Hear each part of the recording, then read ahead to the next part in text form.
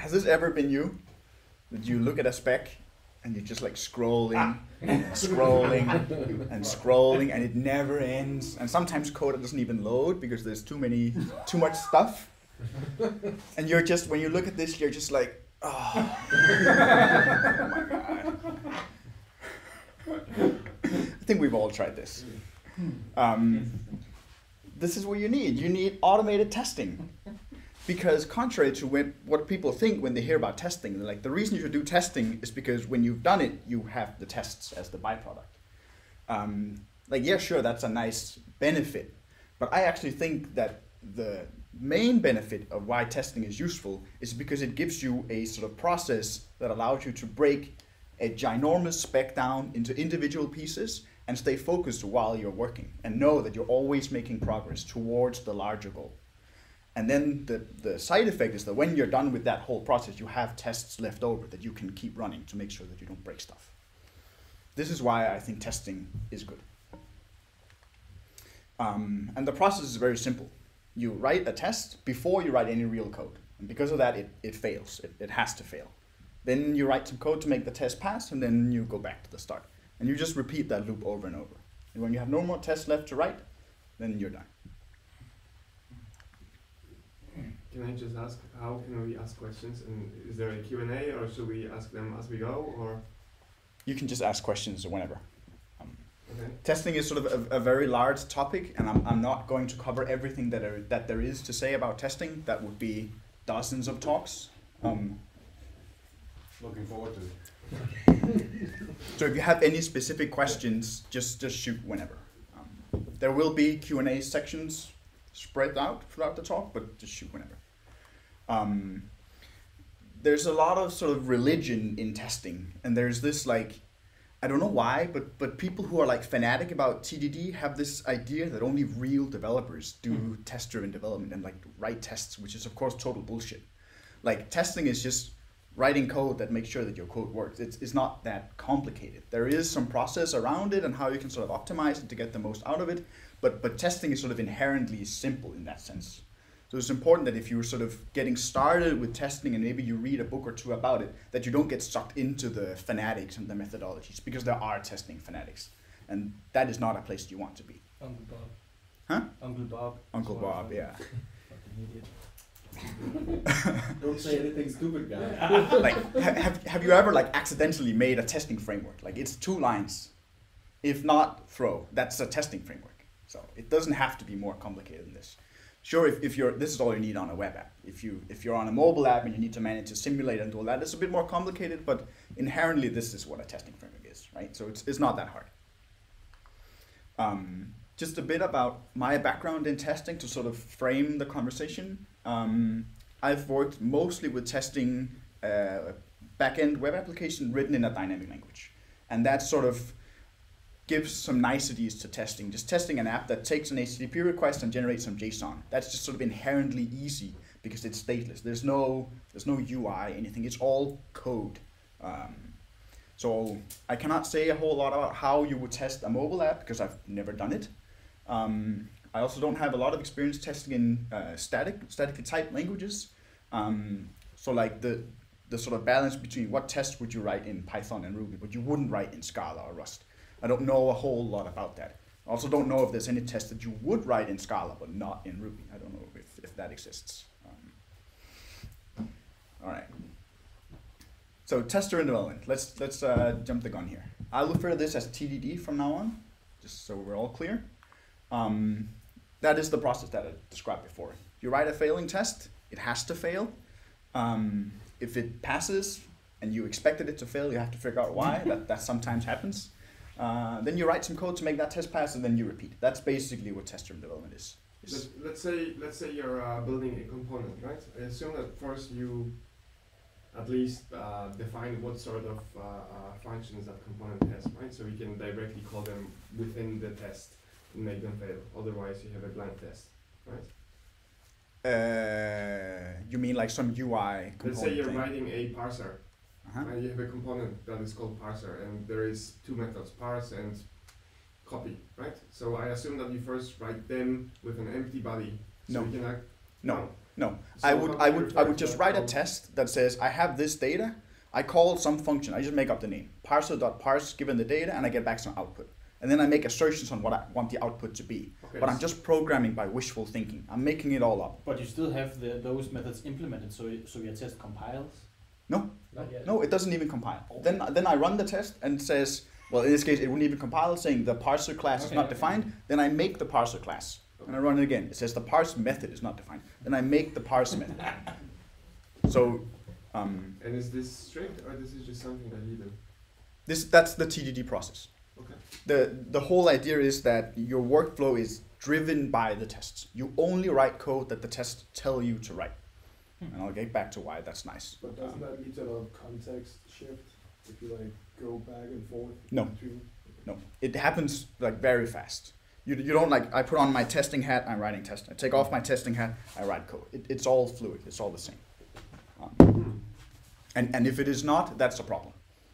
It's actually interesting the point you bring up because it originates from like I think Ruby actually, the TDD movement, and there you actually just run a test that throws an exception because the code doesn't exist yet, or the method doesn't exist. Yeah. So you wouldn't actually get to run the test because they wouldn't even compile Yeah, in a static language. in a But static. that's still a test failure. Yeah. Makes sense. But maybe in a static language it would make sense to have an empty implementation to start with. No. Hmm. We'll That get back sounds to fanatic. we'll get back to Yeah, why. So this is what sort of a process, a TDD sort of loop might look like. So you might start with like a high level integration test that assumes that your component or whatever is actually there. Then you'll run that. Then you'll maybe make the class. Then you'll make the method. Then you'll just return some dummy data. And suddenly you're at a point where the integration test says, I expected this data, but I got this data. Like I wanted this JSON, but I didn't get it. That doesn't tell you where to go. And the whole point of TDD is that you're always driven by the tests. So at that point, you sort of drop down a level and say, okay, now I will not run my integration test anymore, but I'll make a unit test that will give me more fine-grained feedback. So the point is that you're always looking to write like the most sort of focused test that will give you the best guidance to what code to write next. So the tests are telling you what code to write. And if the error is bad, you should think about why that is. And maybe you need to drop down to the unit test level or back up to the integration test level. And then you basically repeat that cycle until all your unit tests are done. Then you go back up, run the integration test. Maybe you go back and forth a few times. Eventually your integration test passes and then you're done. And the key here is that at each step you write as little code as possible. You don't say, I have my integration test and I can kind of just monkey code the whole thing. But if the integration test didn't tell you to do that, you're not allowed to do that. So this is what people who in TDD, they say there's the inner and the outer loop. So the outer loop is this integration cycle where you write a high level test. And then there's the inner loop in the middle where you get very fast feedback from your tests. And this is what we call the red-green refactor cycle. So red is when you've written a test that doesn't pass, it's red.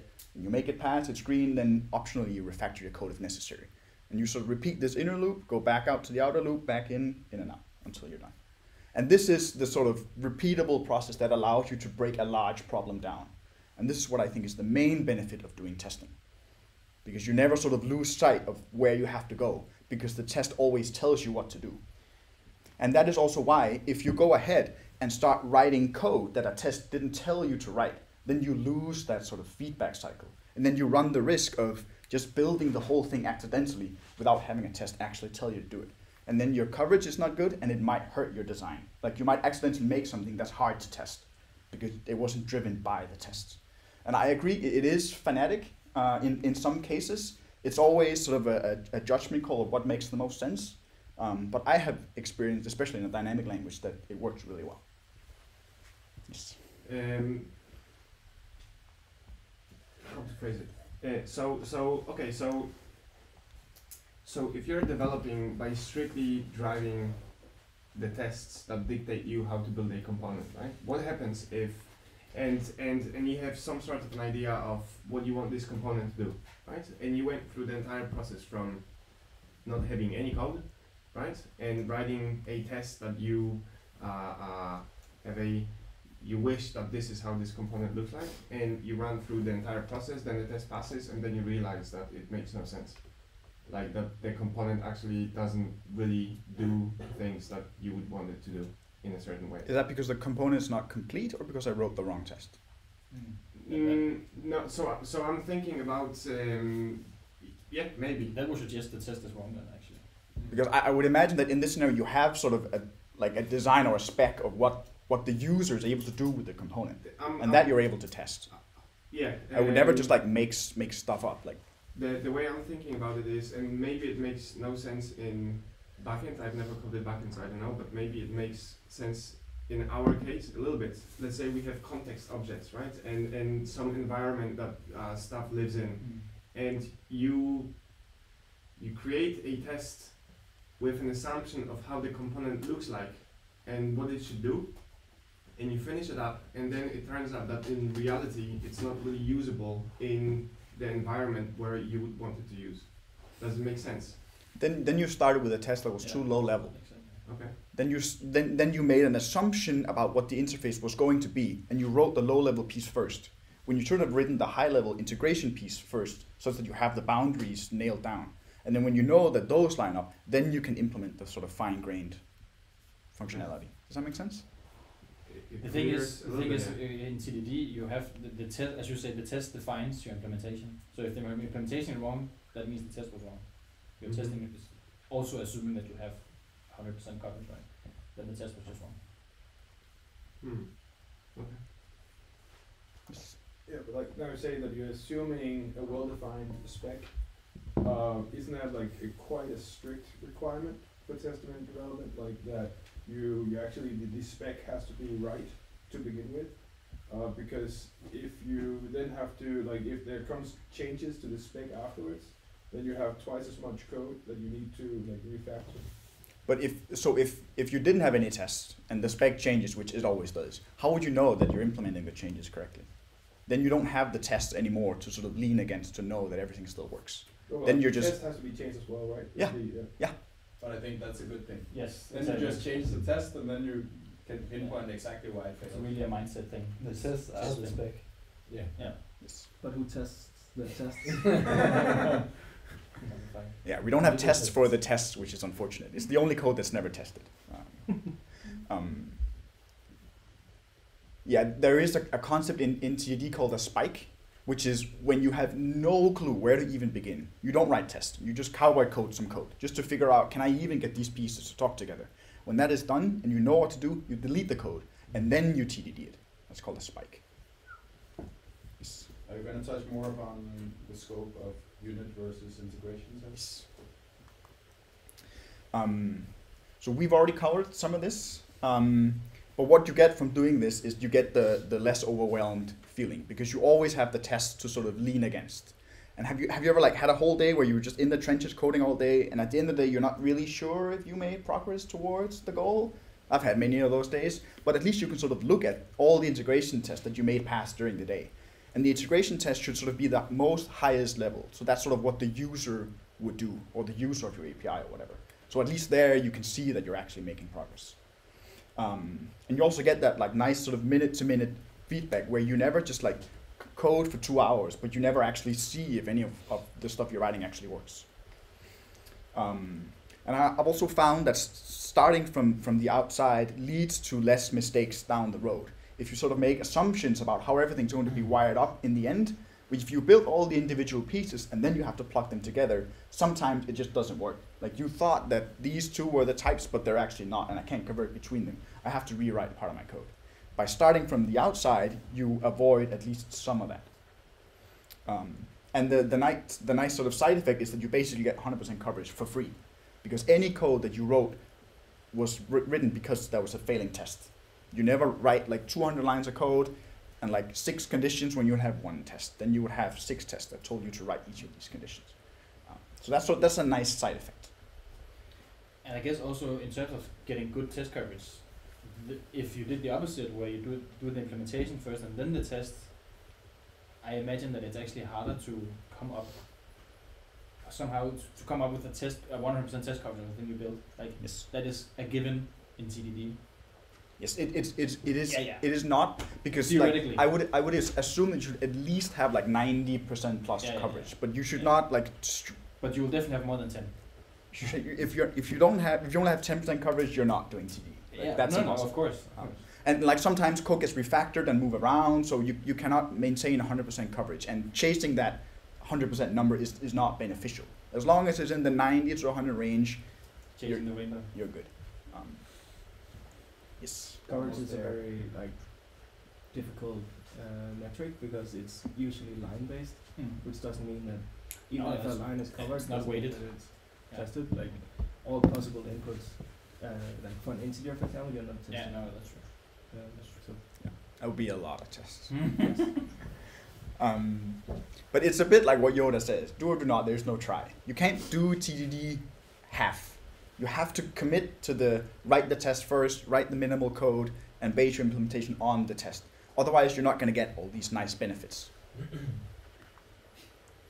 And it is an investment to make. We do have to make new habits. You're basically taking the entire development process and sort of flipping it upside down, which is a shocker to some people who've never done it before. And it is very weird. And it also means that like you're going to be running tests all the time.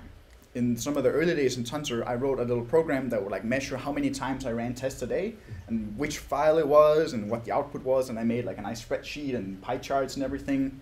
And I ran tests like 600 times a day, which is pretty crazy. That was also in a dynamic language. Did you test that program? No, that was just cowboy code. I could have, and I probably should have. But that was also in a dynamic language, so the test was almost my compiler in a sense. So like in Rust or Scala, I wouldn't write that many tests because the compiler would yell at me all the time. So some of the sort of things that I've spent a long time building into my sort of editor setup is that like I can hit Command T to just run a test. And if I'm in a non-test file and hit Command T again, it just reruns the previous test. So I can like find a test, mark it as the current one, and then keep running that while I'm in other files. I also have Command K. I only have it set up for Ruby, where it'll run the test on the current line, which is really nice when you have a long test suite. I'm not sure if you can do that in Scala. You can't easily do it in Rust, which is sort of unfortunate. You're also going to want an easy way to like switch from the implementation code to the test code. And like the command that I've set up will also automatically create the test file if it's not there. So switching to the test code is the same as creating the test file, basically. Yes. So I've always like found that difficult because you have so I have this file and that file has exactly one test file. Does that mean that my unit test and integration test for that thing module is No, in the it same only file? works for unit tests when you have a specific file for a given. It doesn't work for like if you have like in Rails you don't have a file for one route. There would typically be a controller and then several service classes. But then I just have a test in spec integration whatever, and then you just have to search for them.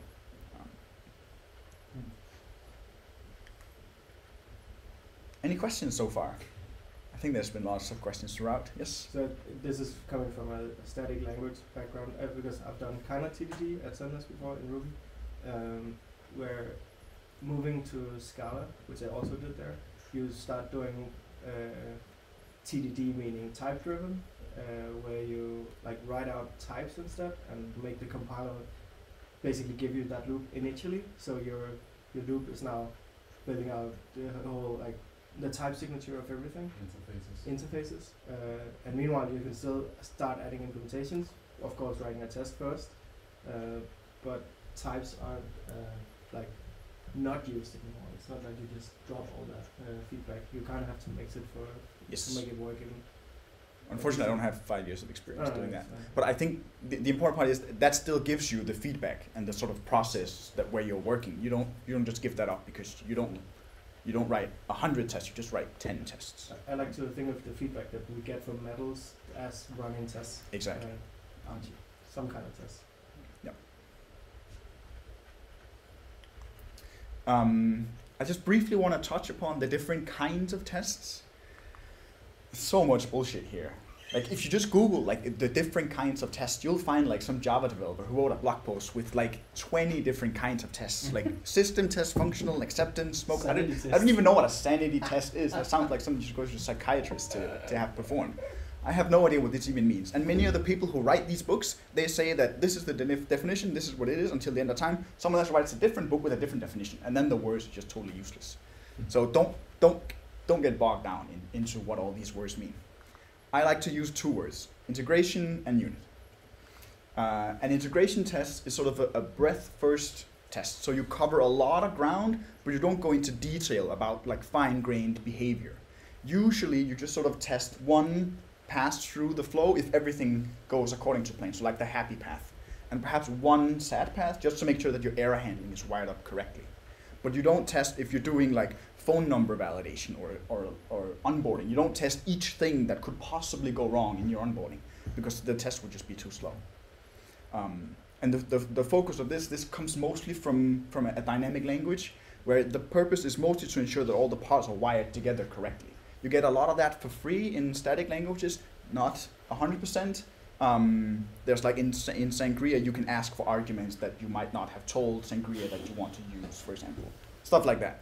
So you still need some test coverage. But that's No, go ahead. that's interesting because you're saying to only test the happy path, right? And then No, in the integration test. yeah, to test a happy path to see if the components align together and they connect as they are supposed to, right? And then maybe as an error handling case, right, a test for the subpath, right?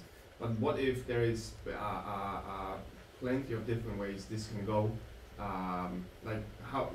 What if there is several different paths and you're testing that your happy path works, and then you're actually testing that your defined subpath does not work? So it's all cool, but then in reality, other set paths, they actually do work. So that's That's also what comes next, No. right? This is what I said in the beginning, where you should not get too bogged down into the specifics of the process. If you feel that 6 integration tests gives you value in this case, because there just are lots of paths through the code, then that's cool to write. Like, there's no one whipping you from behind saying you can only have 1 integration test. That's totally fine. The purpose is just you should focus on writing the test that will bring you the most value. Aren't you also referring to what comes after what David calls integration test, where you actually go down and figure out all the paths? exactly. Yeah, but that's the next level after integration test in this concept. Okay. I think, if I understand. But I think also that integration test is like most valuable in the backend where there are like very much clearer defined paths and where the errors like typically more well known. Like But in the mobile app, this would be like the user going through and clicking in the UI. Exactly. That would be an Because integration right test now- in my mind. We have one UI test in the iOS app, and that is the happy path of the onboarding. Yes. And that's kind of what I feel like this is. Yes, I would definitely call that an integration test. Yes. So if you write this first, then I assume that you can only test that the, let's say it's a top level function, that it produces a successful output, but you don't actually test on the output, because that would imply having, No, Make I would sure do that. I would do that. but doesn't that imply that everything underneath is working as it should? Yes, that's kind of what you want. You So- want your top level integration Yeah, test okay, failing, So that's gonna fail Yes. until you've done all the unit stuff. and then hopefully you'll have that only part of your unit test will fail, and then you're able to sort of pinpoint which Yeah. path is wrong. Yeah, that makes sense. You're just sort of using the integration test as this like North Star. Like when Yeah, this starting test point. passes, Yeah. the feature works. Yeah. Okay. And Yeah, yes. it might take days to get this to work. So you just start defining this top level, but then you actually go to work with the low level stuff. Yes, And this is then the, you work yourself the out outer again. and inner Yeah, loop. yeah, yeah. So the Okay. outer loop can be That's very it. long, That also several answers days. your question. You just like in the inner loop all the time, and eventually the whole feature Right, passes. yeah. feature is done. Yes. Makes sense. But I think it makes a lot of sense. But I think that I'm misunderstanding what an integration test is. What you're talking about, in my mind, is called, or at least in the mobile world, is called a UI test. The integration test, as I've understood it, was the test that tests whether or not different components actually connect with one another. Let's say local database and some server requests and lower level components.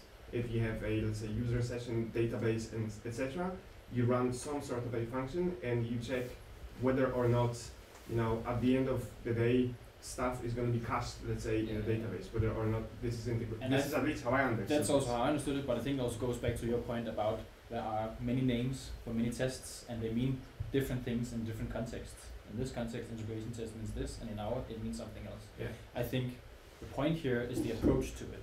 Yes. Starting with the top level one and then working your way down to the low level things. Yeah. Then maybe we should just forget the words for our own sanity's sake. It is the line between an integration test and unit test is also very fuzzy. There are some hardcore GD fanatics who would argue that if you talk to the database in a test, it is by definition not a unit test because you have a dependency on the database.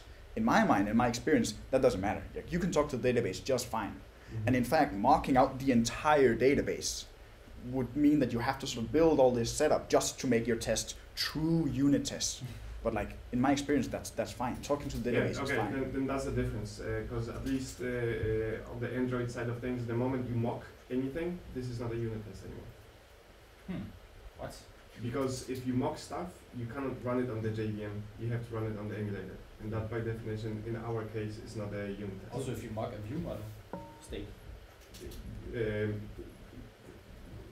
No, not Okay. really. Okay. Wait, when you mock something, you Yeah. have to run it in Yes, the emulator? yes. How is that? Sounds like Android weirdness. But Java has unit tests. You can do both. Yeah. It's to do with the Android system having some components directly specified by the mobile device. So if you want to use some of the functions that you have on the Android platform, you have to have the information about the device. Let's say you want to use One of them will be telephone context manager, object, right? Right. That Sure. that has it has dependency on this. But Yeah. what's confusing to me, I'm not questioning Yeah. it at all, it's just, if you mock it out, you're by definition Yeah, I also implementing it understand yourself, Yeah, right? exactly. But So why we would would you have call to? it an implementation test. But if you mock it out, you have to run it on the emulator, not if you don't mock it out. Yes. that. I That don't understand. I don't think it's all I'm not cases, questioning it, I'm just not understanding. but I think for the specifics for the Android device, like the context and everything, like driven by that, then we have to have an emulator. Anyway, I think Yeah. this is about the approach. Yes. Yes.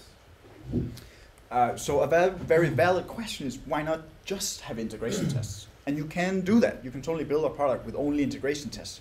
But what you will run into is CI builds that look like this, that take an hour to run. And if you have to wait like an hour before you can push a fix, that's not fast feedback at all. You will also run into a scenario where your test suite is very binary. Either the whole thing fails or the whole thing passes, because everything is wired together. And if you touch one thing, you have to change everything else. So this is sort of more what you would want, where there's a high-level test that fails, and then there's some more fine-grained unit tests that tell you exactly what's wrong. So then we come to the unit tests, which we've already kind of covered. These are the sort of depth-first tests where you focus on covering all the possible cases, but not necessarily the integration between all the pieces, just that this specific case is handled and produces the correct error, for example. And in a unit test, you typically want as few dependencies as possible, because the more dependencies you have, the more you're sort of integrating things and the slower your test is, and the more reasons your test have to change and fail, and it'll just become kind of flaky. You should try to have your unit test depend on as few things as possible. It shouldn't just be one thing, because then you're in fanatic world and you have to mock the database, which might not be sort of safe to do. And it's also important that unit tests are very fast. If a single test takes more than 100 milliseconds, probably not a unit test anymore. Like if you have a test suite with 5,000 tests that each take 100 milliseconds, that can very quickly become a large test suite. So there's this concept called the testing pyramid, which is that you want the top 10-ish% of your test suite to be integration tests, and the rest 90% is covered by unit test. Because if it's the other way around, your test suite will be too slow and not actually give you good feedback when stuff is broken. And that 10% is of course a fuzzy number. It's just sort of a way to say that most of your tests should be fast unit tests. All right, I've actually prepared a live coding demo. Woohoo! Is that a transfer file? No, that's the default font of this theme, just italics. It looks like that. So Anas Can it be bigger here? Anas has been talking a lot about event sourcing as a thing that he thinks is interesting. I've never used it or tried it myself before, so I'm sort of working on this research project, which is basically a Twitter clone using event sourcing. So it's built in Rust and with GraphQL, of course, because there are other ways to build stuff. So this is just what the schema looks like. You can create a user, you can log in. I store the passwords in clear text, so don't use this for anything real. It's a research about event sourcing, not crypto, so whatever. You can post tweets, and you can like load a tweet with an ID and get yourself and stuff like that. Fairly common stuff. So the case that I'm not handling is the case where your tweet is too long. So you post a tweet that's over, say 140, let's use the old limit, and that should be rejected by the system. Could we give an introduction to event sourcing? The idea is that instead of just when you make a mutation, instead of just updating your state in the database directly, you save an event. So you have sort of an audit log of everything that has happened in your system, and that is the state. So if you want to compute the state of the world, you can basically do a fold from the beginning of your stream until the very end, and then you will sort of know what your state is. That's the core. Basically the transaction log of the database, but redefined as code. Yes. And I actually do have a normal Postgres database with tables in it that I just update each time I get an event. I apply that event to my tables. Otherwise, when I have 10 million events, I would have to compute the state but from you the also beginning. The whole time. store the events, right? Yes, I also store events. Yes. So in event sourcing, what he's doing there is a projection that he's storing like a snapshot of like the fully rolled up state. If he lost all that data but still had the events, he could roll up all the events, like fold them together into one big state that you can store all the events. Yeah. And this is super useful for machine learning because you never lose data, and you always know how did you get into this state that I'm in now. You always know. You can always look at the events. That was a big problem that the machine learning team had at Tonsor because we didn't have any events, so they didn't know anything. All right, step one is to run all the tests just to make sure that they pass. It takes a couple of seconds because Rust has to compile each time. Great. So let's say that we have I have this test web file. Here we have a test for, you can just sign in as a user, create a tweet, and load it out. That sounds like a good place to start. So we basically want to post a tweet that's too big and assume that it didn't get created, or we got an error or something.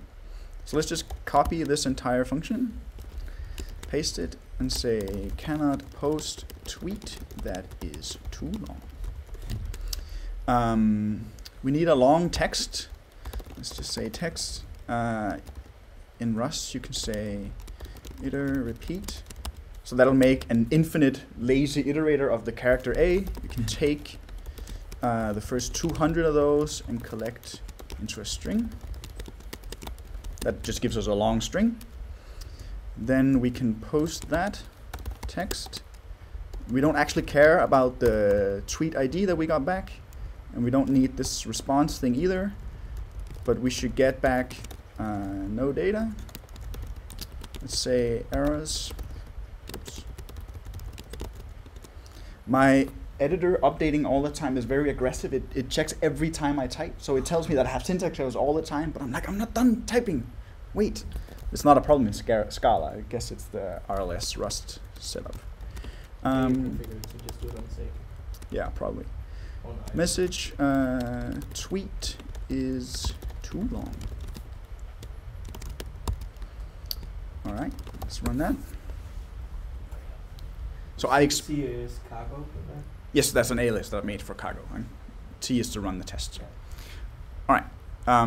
So it expected to not get any data back, but it actually got data back. So here it's sort of diffing the JSON and telling me exactly what the difference is. Seems familiar. All right, so I have this file called mutation, where I have the action to post a tweet.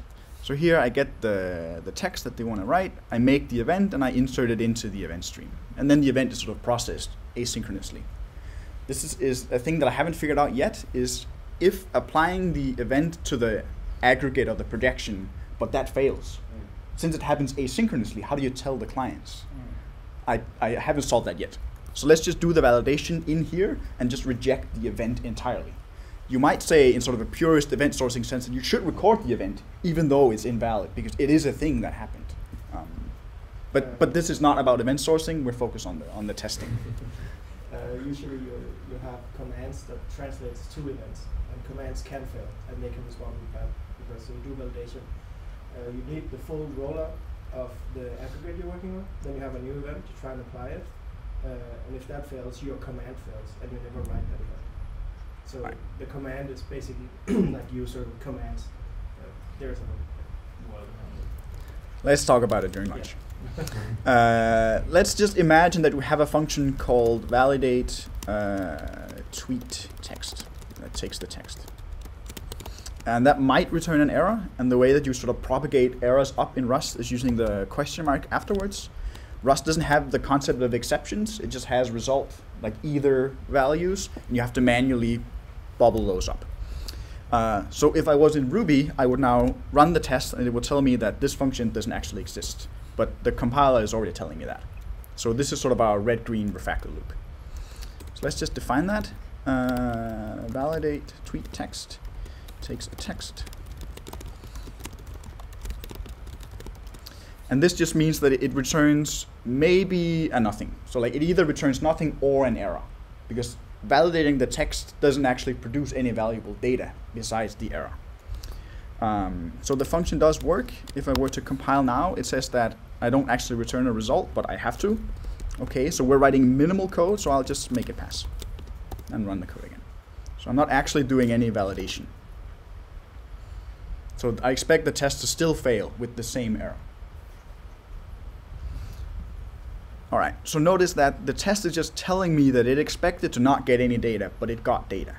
That isn't really telling me what code to write next. Obviously, in this case, we know what to write next, but the idea is that now we drop down from the outer loop and go into the inner loop and actually think about, well, why can a tweet be invalid? So let's make a unit test, which in Rust you just do inline with the test attribute.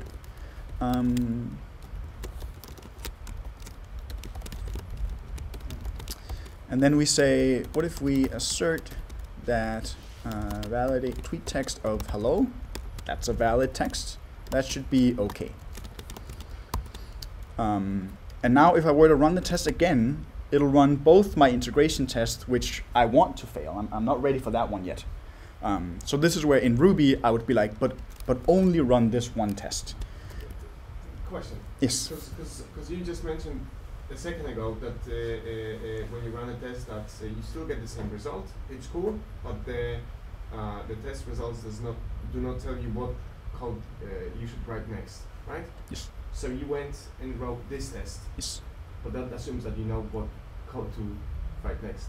That's The kind of test isn't confusing. the code you're writing next. Now you're trying to write a test that tells you what Yes. code to write. It's because You're the right, previous yes. test didn't tell anything, but this test is going to tell it. No, you are correct. I am making an assumption about what code to write next, and I'm making a test that tells me to write that. And that is fine, because when I go back to run my integration test, it will ensure that I actually did all my assumptions correctly. If my assumption were wrong, the integration test would tell me. So, but you're right, there is a level of assumption because there. the way I understood it was that compiler test doesn't tell me what to do next, but I know what to do next, so I'm just going to verify that I'm saying what to do. Yeah, but I think I don't know if the I'm- difference here is that if you had just only had the first test that you wrote, since you contextually knew that you would have to do a validator, you would just implement the validator without writing the test for that validator first. Yeah. And that's the approach you want to say, is that you write the test for the validator, Yes. for that to dictate you what the implementation of the validator is. And you have an external spec for validation. presumably. Yeah, yeah. Yeah, you'll have some code at Doc that actually tells you this. All right, so if you want run just our unit test, I expect it to pass because I didn't do any actual validation. So now we can go back and run the integration test, which we just did, and we know that it fails. So let's say that if we... Question. Yes. Shouldn't that unit test you just made have returned an error to begin with as the first thing instead of passing? Maybe. That's not super important. You can do it both ways. So let's just take this long text that we made before. That should now be an error.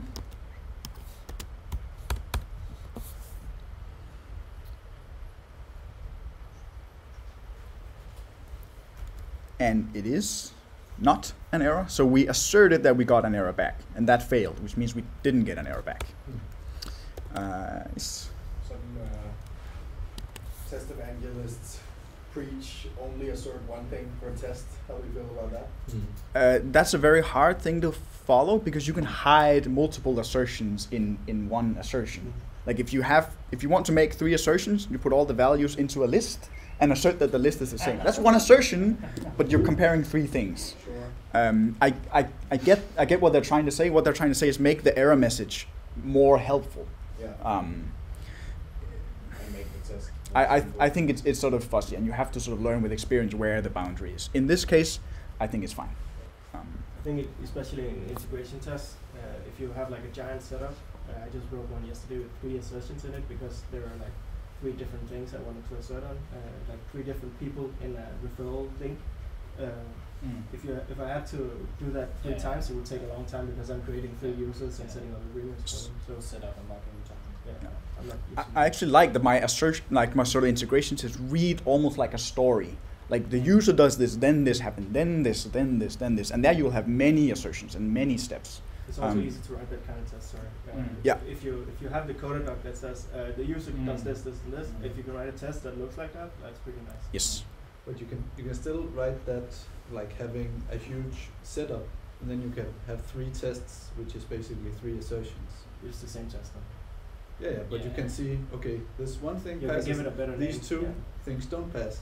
So instead of saying everything failed, you can see exactly what has failed and what has Then you passed. have like shared state between 3 tests. But that's where something like RSpec, which we use on iOS, called Quick and Nimble. What?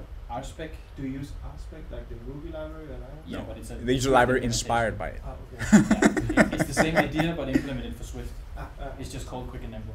And that allows you to write the story. First you describe what are we testing. Then you write in string like a human readable sentence. This is the context we are in. Then it should do this and this, and then you do your assertion. And then you can after that to say it should also do this and this. And then make a new context so you have these levels of hierarchy so you can make this user story. And all those sentences that you have, they will generate a long name for a test that is exactly what you're testing. That's super nice, I think. Yeah. So some people like it, some people don't. Yeah, Personally, it's verbose in I some like it cases, as well, but yeah. I You like can it write too. the same amount of code, but just have your assertions be a test. Yeah, you can do that depends on your test framework. Usually, in Ruby, you cannot easily have setup outside the test. That needs to go inside the test. So if you only wanted one assertion, you would have the setup, assertion 1, another test, same setup, assertion again. That's a bit easier in Scala because you just make a future and you can pull the same value out multiple times. You can't easily do that in Ruby. I have definitely not done that. I've done that. I'm sorry. Yeah. All right. So now we have a text that is valid and one that is invalid. So let's say that if text dot length is over 140, return error.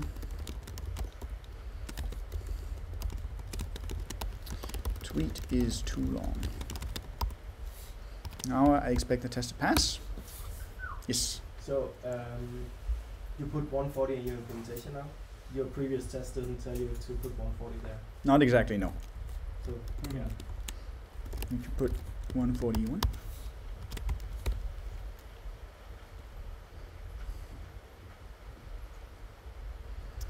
That test passes. Let's run the whole suite. The integration test should pass as well now.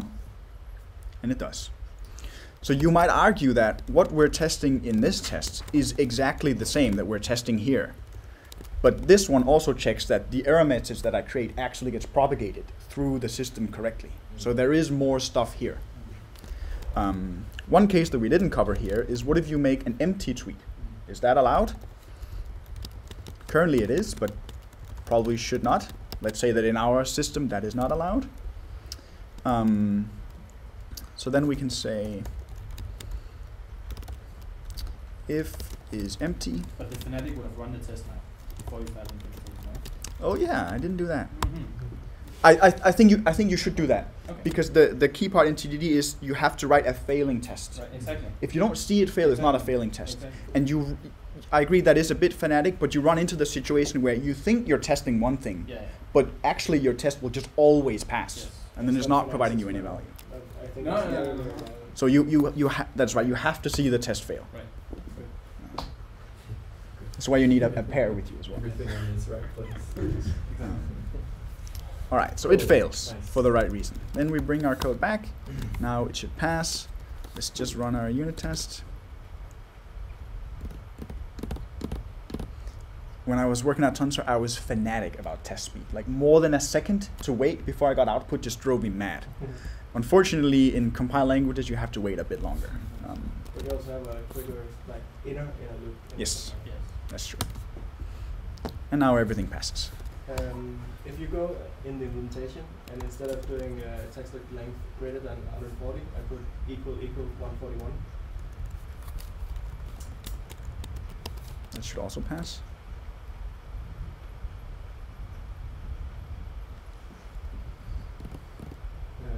Why would it have- It didn't pass the integration test because we used 200 there as the value. Right, yeah. Yes. I mean, there's my point being that your implementation might be overly specific to your set of tests. Yes. So you're testing like it's best effort, right? You don't Yes. know you're not never testing the complete set of input arguments Like- for a certain thing. Yeah, if you're implementing like a plus function, you can't possibly test that on all No, numbers. but you want to test like happy paths and edge cases, right? Then. But Yes. you define the edge case. Yeah, but in this define case, the edge case would be then right below 140 or equal to 140 and above 140. That's the switching point, right? You're assuming that would be But in a more that's- complex system. That's not No, always easy. there to would find. also be an empty. Yeah, sure, those two things. But that's the two edge cases of that implementation in my view. So I would test it being in between and at like right at the edge and beyond the edge. Yeah. But it is still a best effort. You No, will never no. know. Of course, there are things where you cannot put those boundaries and pinpoint them, but do as best as you can. Sometimes it's just- Property testing can help a lot. I have unfortunately never done that. I would like to try it. It's built into CO test. Ah. So now we just tested 140, and that one should not be an error.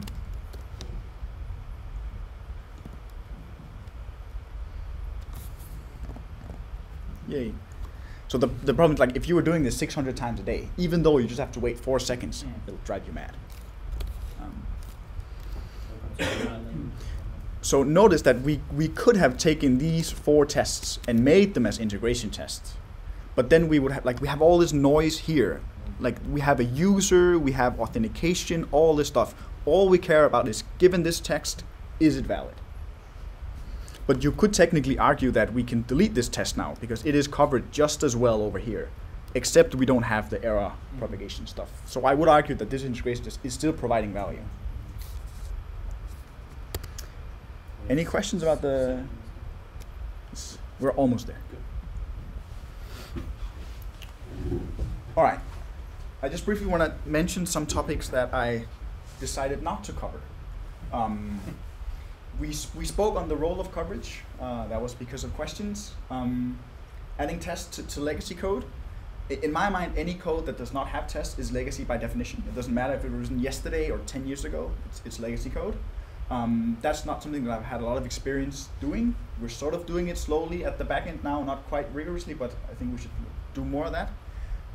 There's a book called Working Effectively with Legacy Code, which covers that topic. I've not read it, but people recommend it, so maybe that's a good book to read. We haven't talked about stopping and mocking at all. That's a huge topic in the testing world. We haven't talked about how to test third-party dependencies. Like if you have to integrate with QuickPay or some other third-party API, how do you do that? Or if the mobile clients have to talk to the Scala backend, how do you do that? I don't know, because I've never had to do it. It's hard. We haven't talked about duplication between tests. Like you just saw me take that integration test where you post a successful tweet, copy the whole thing, and change the last half. But the first top is duplicated between each test. Is that okay or not? There are some opinions there. And we also haven't discussed the cost of having more code, because there is definitely a cost to it. And sometimes you change like the name of a function or the signature of a function, and you have to update your implementation code and your test code. And that's what people who don't like testing say. They don't like wasting time on that because there's more code. Personally, no surprise there. I think that is Like that is worth But at it. some point, you should also spend less time reassuring that your code still works after refactoring, right? Yes. So it should at some point at least try to equal each other. But if you like refactor an entire system that have a Yeah, 1,000 that's tests, that just sucks. But that's just Yeah. something that you have to do because the test is something that you want to have and they provide you value. There's the same arguments that people use against static typing. Exactly. I don't want to update my type. Exactly.